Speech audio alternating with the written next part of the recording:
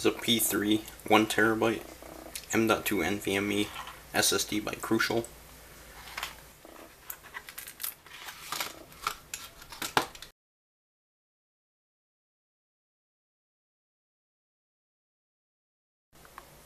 Alright, so here's my main PC. It has a 500 gig SSD, and that originally was from this, and this is just a hard drive.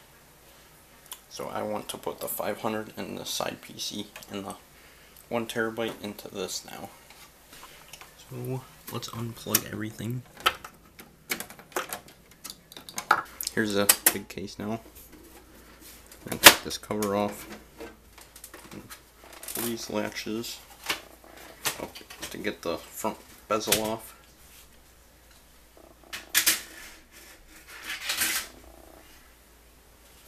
And this just folds open like so.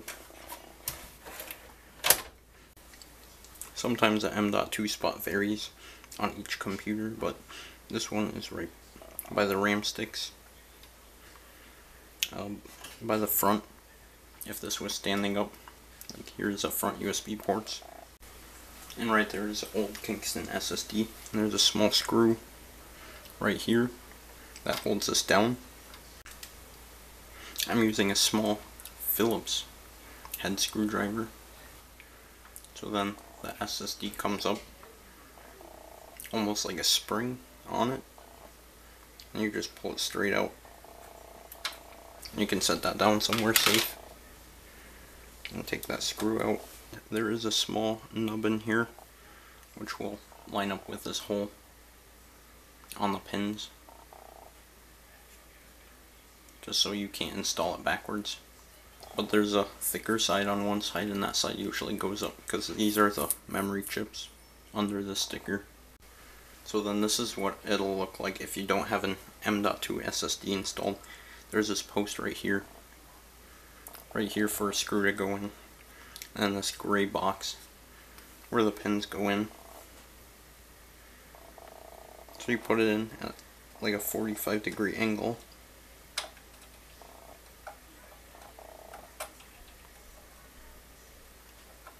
Just push it straight in, like so. Just push it all the way in, and see, it springs up. So that's where the screw comes in. So now I can just carefully fold this back. And then the back door goes on just like that. Alright, now we just have the small form factor. It's a little more trickier because you have to take more things out. You unlock this hard drive with this lever, pull it to the left, pull our hard drive out, set that to the side carefully. Now to get this DVD drive out, we pull this end up and pull it out like this. And we can just set this to the side so we don't have to unplug it. So as you can see, it's actually facing the other way. Here's our little gray M.2. Put it in the slot at an angle, push it in until it goes in all the way, and push this down, and then put a screw in there. So then we can put it back together. Get our hard drive. First we need to plug it in.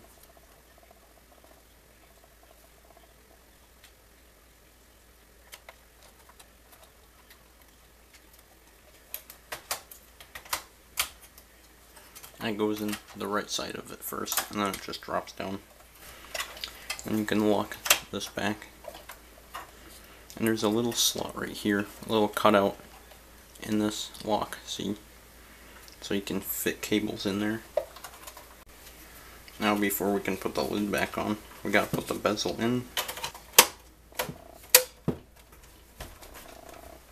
And now the lid.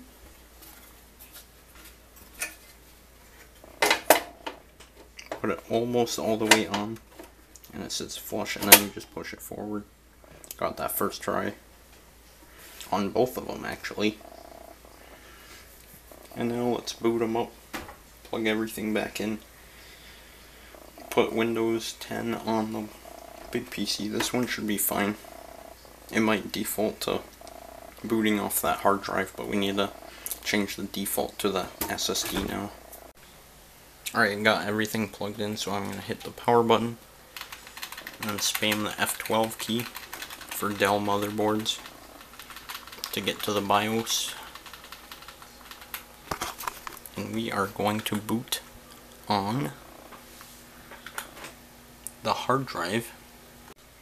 Alright, it probably took me a good 5 minutes because hard drives are so slow. I just typed in Windows 10 in the search bar. I don't know why you can't see it on the camera.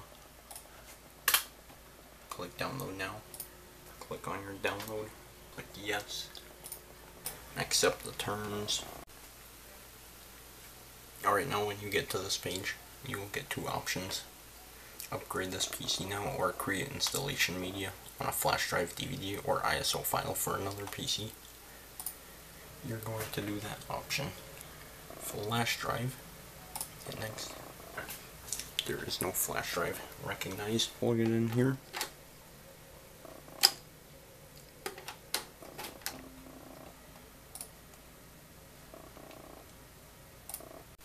Alright, probably after 15 minutes it came up with a dialog and it just had me click finish when it said that my flash drive was ready. So I'm going to shut down the computer now. Now we're going to turn it on again. Interesting. What if we try booting off of that? Oh, that was a flash drive.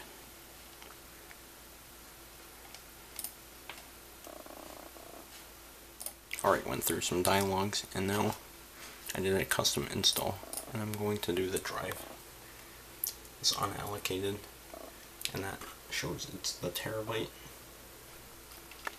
SSD. I'm going to hit next, and easy as that.